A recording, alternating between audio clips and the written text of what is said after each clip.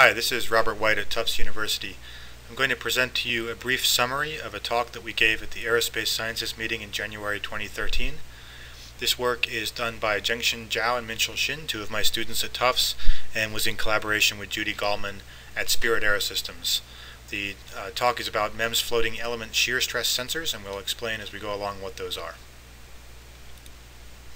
The goal of our research is to develop a MEMS sensor, so a micro machine sensor, which can directly measure the skin friction, otherwise called the surface shear stress, for aerospace and automotive applications such as wind tunnel testing.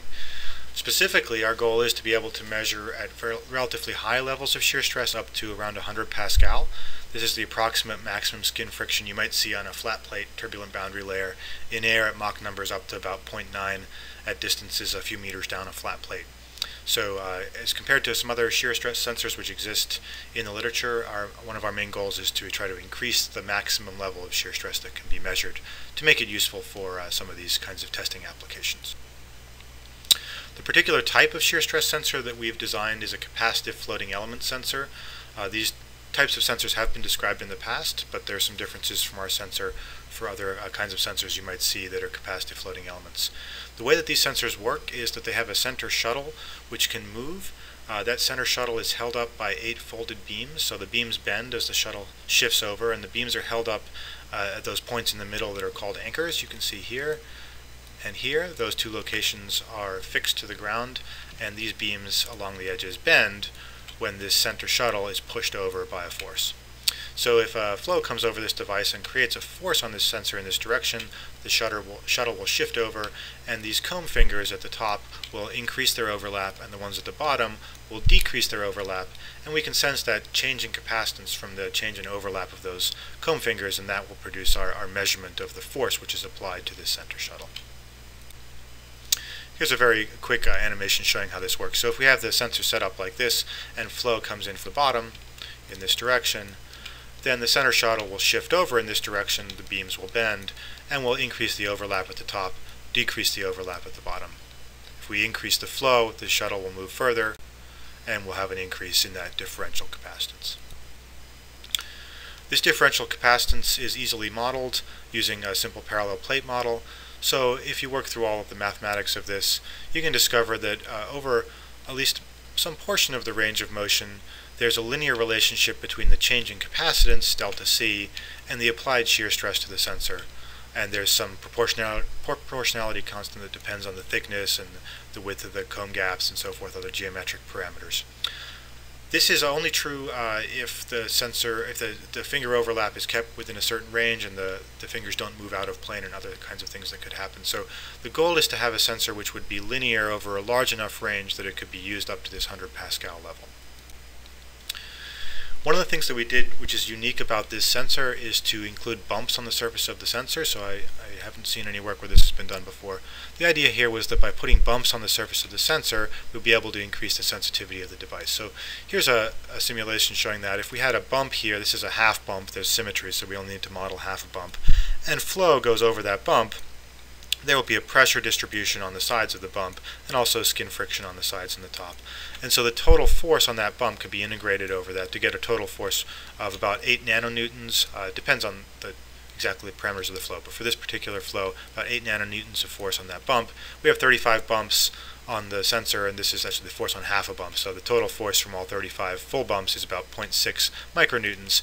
If you compare that to the total shear stress on the top of the shuttle of about 0.45 newtons, we end up increasing our sensitivity by about a factor of 2.3 by including these bumps in simulation. Another thing that's different about our sensor when compared to some others that have been described previously is that we array sensors on the surface of the chip to create a shear stress sensor array. So an individual element looks like this. It's got these 35 black bumps on the surface. It's got the folded beams, the combs, and so forth. The whole element is about 0.5 millimeter by 0.5 millimeter in size. We array these into a group of 4x4 elements. All those 16 elements are wired up in parallel, so we end up with one output from this group. So we're measuring the average shear stress over that 2 millimeter by 2 millimeter area. On a single 1 centimeter square chip, we have 4x4 array of these groups, so we end up with 16 outputs from each of these groups, and so we're measuring the shear stress in each of these locations on the chip. So we have resolution of about 2 millimeters in space for the measurement of shear stress over a surface, and we're getting these 16 independent measurements out.